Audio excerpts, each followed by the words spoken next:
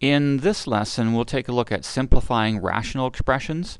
And rational expressions are basically a polynomial divided by another polynomial. Like a rational number, like 2/3 is the ratio of 2 to 3. It's 2 over 3. It's an integer over another integer.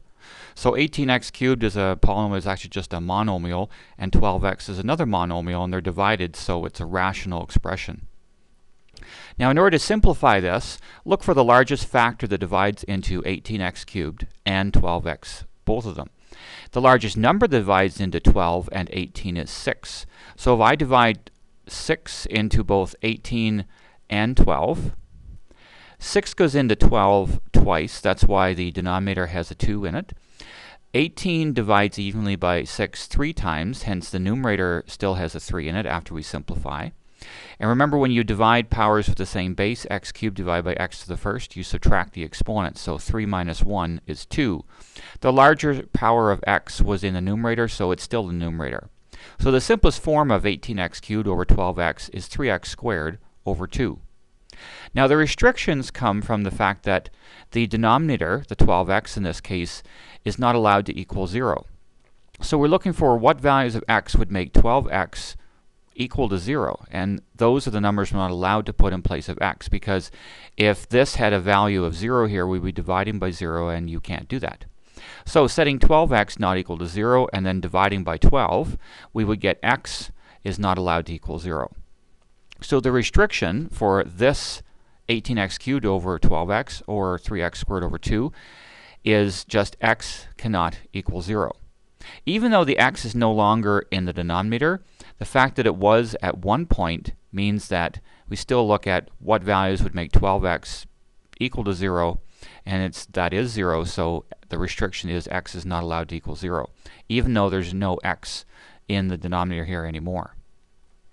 For b, I would start with the 75 and the negative 5, and actually negative 5 divides into 75 evenly, and it goes in negative 15 times. So my answer, when I start to simplify here, will start with a negative, and the 15, of course, is in the numerator.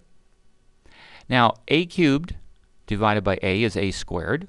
So I would have an a squared in my numerator. And then b squared, and we have a b to the 6 in the denominator. And the larger power is in the denominator, so the answer has the larger power, the power of b in the denominator. And of course, I would go 6 minus 2 is 4, so b to the 4th in the denominator. If you want to write the power of b up here, we'd actually write b to the negative 4 after the negative 15a squared. But we would normally leave this with only positive exponents. Now, in the beginning, there was a power of a and b in the denominator. So I'm thinking about the restrictions now. If a had a value of 0, then negative 5 times 0 is going to be 0. So then we would be dividing by 0, and you can't do that. Also, b to the 6, well, 0 to the power of 6 would also, for b, make this denominator have a value of 0 and hence be undefined as well. So the restrictions are that a and b both are not allowed to equal 0. Now that has nothing to do with the fact that there's a power of a in the numerator. It's only what was in the denominator once upon a time or in the final expression here. For c, we'll start getting into more than just monomial expressions. There's a binomial in the numerator here. And look at as soon as you get past one term, look at what's the common factor of 10x squared minus 13x. And I can common factor an x out of both of those terms. So 10x squared divided by x is 10x. And if I factor an x out of a negative 13x, I have just minus 13 after the 10x. Now that it's in its factored form, and I don't really have to factor the binomial in the denominator. 4x is already in a factored form. It's 4 times x. These two x's will divide out. And so I will be left with 10x minus 13 over 4. So that's the simplest version of this original expression. And once again, now there's no x left in the denominator here, but we look at the original denominator here or here, it doesn't matter which, they're both the same. And so 4x cannot equal 0, so you think of what number would I multiply 4 by to make 0, and of course that's 0. So 4x is not allowed to equal 0, dividing by 4 we get x is not allowed to equal 0. 0 divided by 4 would be 0.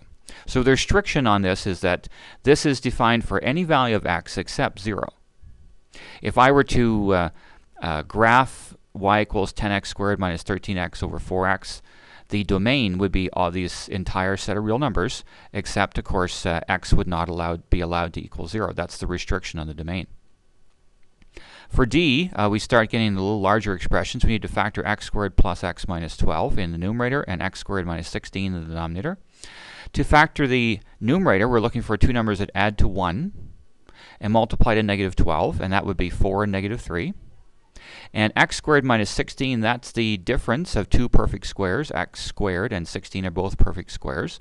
So that would factor into x plus 4 times x minus 4.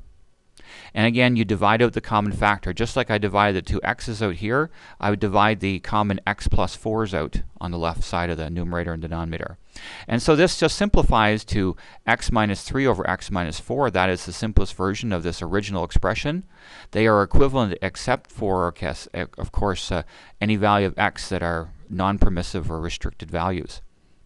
To find the restrictions, we look at any factors that were ever once upon a time in the denominator, even including the x plus 4 that was divided out here. So the value of x that would make that factor 0 would be negative 4. Negative 4 plus 4 would be 0, so we can't put a negative 4 in there. And also 4 here. 4 minus 4 would also make the denominator have a value of 0. Now instead of writing them separately, I can say that x is not allowed to equal plus or minus 4.